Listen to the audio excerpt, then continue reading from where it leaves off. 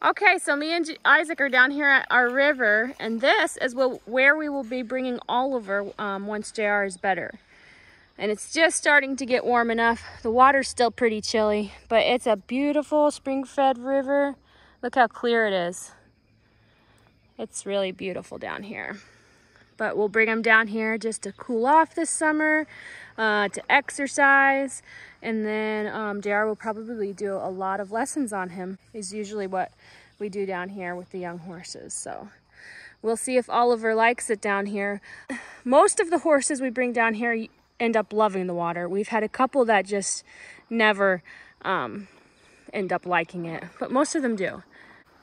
So our property actually goes from the corner of that bridge, actually on the other side of that bridge, and then it runs along the river here, and then it goes about that tree that's hanging over the river. It goes about that far, and then it actually crosses the river right here, and we have a little section. It doesn't go far back, but we just have a little section over there. You can't really do anything with it because it's that small, but that's our property line. So it's going to be a lot of fun. We love coming down here. It's just beautiful. So we're going to film it all when we bring Oliver down here. Probably bring Colt down here. We bring a lot of horses down. So, okay, I just thought you guys would like to see it. JR's not home tonight. He and Mary went to look at a new car for her. So me and Isaac ran down here to the river because he's already in. He's excited to get in. The water is still really cold. This river actually stays really cold all year. There's just like multiple springs that run into it, and it's actually a really short river. The temperature doesn't really change.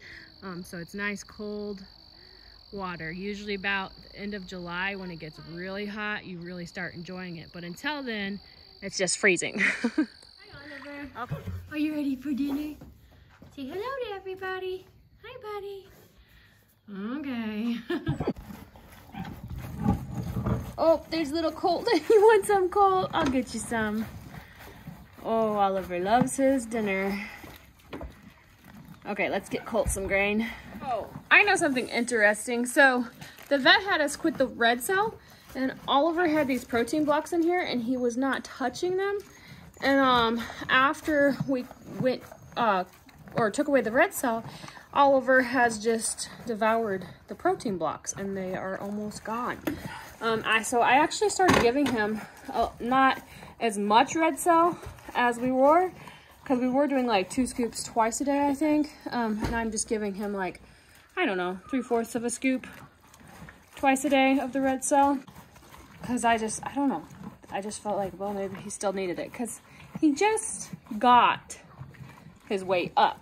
So I think we'll just back the red cell off slowly instead of just all of a sudden like the vet had told us to do, going against the doctor's orders, but I feel like it's the right thing to do. Did you get flies on you? We also got, or JR got Oliver some more hay because he ran out, but this batch is not as good, and Oliver and Colt do not like it as well. But we're going to see if they'll eat it anyways. They might adjust to it after a few days and start devouring it. Right now, they're just nibbling on it a little bit. So this is day number 2 feeding it. So we'll see in a couple days how they're doing on it. We also just had 2 more little lambs born. This one's a little girl. She's super cute. And this little boy, he's actually got some brown spots on him too. They're doing good though. Oh yeah, see her spots? She's so cute. I'm pretty sure that's a first-time mama too, so she's doing really good. And we have all the sheep. We have the electric fence. JR put it along the road here. This hillside gets really overgrown and super hard to maintain. So his idea was to put the sheep on here so they could eat it down. There's the rest of the flock. And we have a handful more mamas that look like they're about to go any minute too. So we may have a bunch of lambs born in the next couple days. And for everybody asking about JR, he's doing a lot better, starting to move around some. He can't do too much yet, but he'll get there. He's on the mend. But we really appreciate everybody asking about him and their concern and all the prayers that have been sent our way. And until next time, we hope you enjoyed this little video, and we'll talk to you later.